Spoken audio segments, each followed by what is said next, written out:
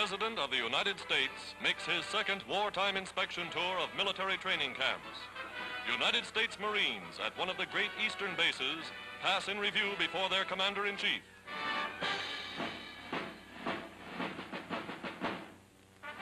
Traveling further south, Mr. Roosevelt sees at first hand the growth and progress of America's vast new military machine.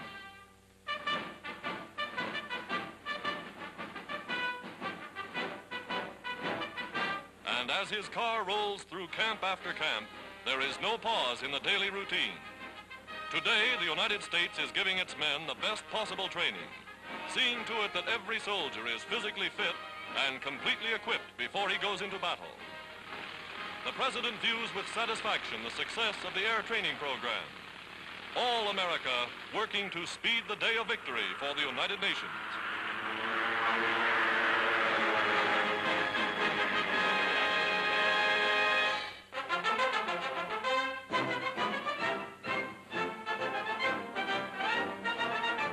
United States Navy aircraft carrier takes aboard Army planes for shipment to one of the fighting fronts.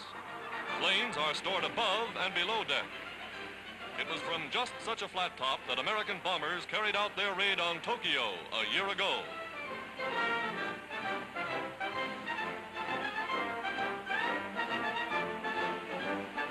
Now, loading up at sea with oil and ammunition. Machine guns ready, planes ready. And they take off for some new base on land.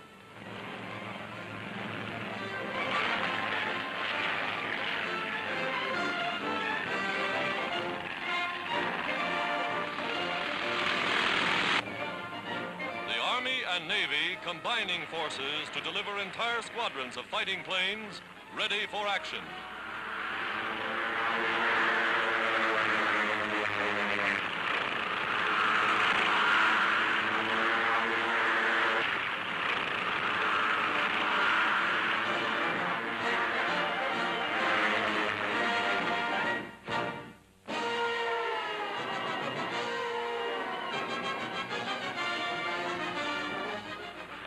Air forces over North Africa. Americans and British in flying forts, Mitchells and Liberators, clearing the way for new offensives on land. Through a hail of enemy flak, the big ships roar on. Their objective, the Marat Line.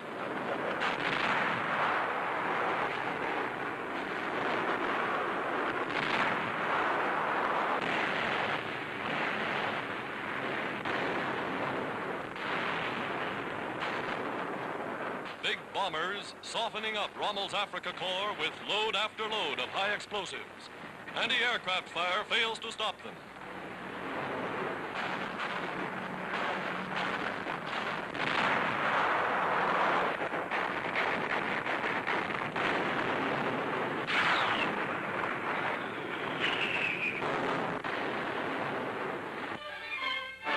The famous Marat Line, now in British hands. Behind these concrete emplacements, Rommel was expected to make a stand.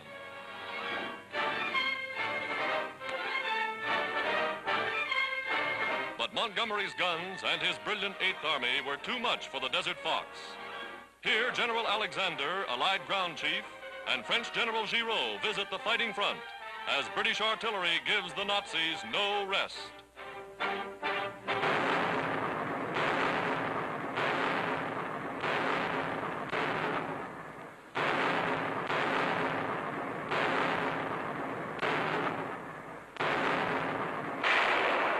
Gurkhas advancing. These are the warriors who stormed the Merit Heights in hand-to-hand fighting.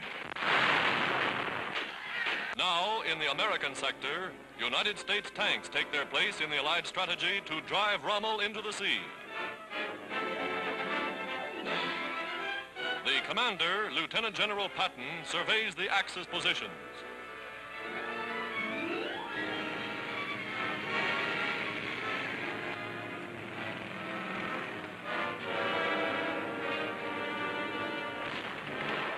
Guns, emplaced in the hills, open fire.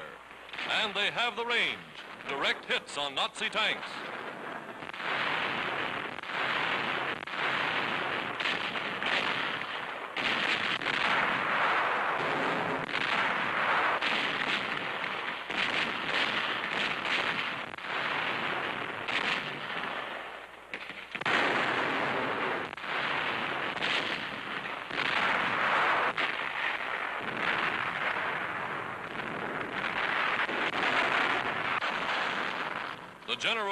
begins with satisfaction. After early setbacks, his American troops are learning. More big General Sherman-type tanks roll up as the advance continues.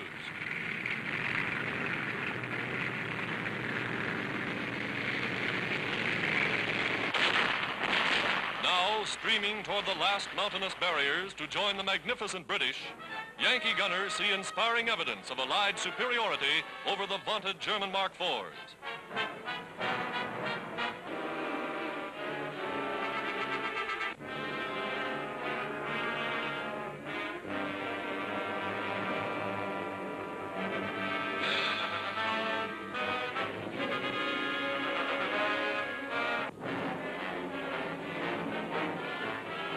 Engineers, profiting by the experience of the veteran British, learn the deadly business of clearing roads of enemy mines so that infantry columns may safely advance.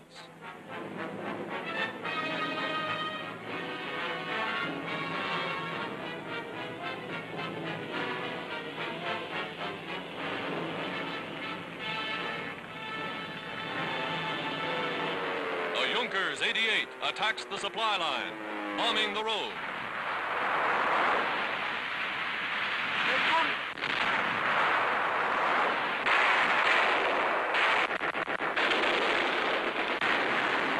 Guns, camouflaged in nearby fields, score a hit. Italian prisoners, captured in earlier stages of the fighting. In all, the Allies have taken some 30,000 Axis soldiers since breaching the Merit line.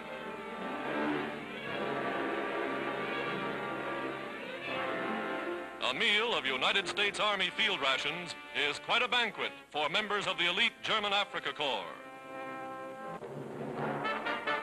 American Army nurses fly to within sound of the guns to evacuate wounded by air, speeding stretcher cases to base hospitals well in the rear, flying the wounded back over country that would take days to travel by land.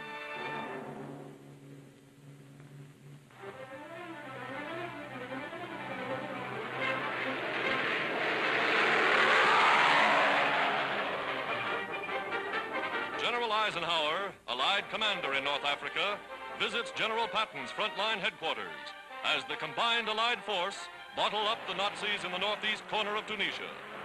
The Battle of Tunisia enters its final phase.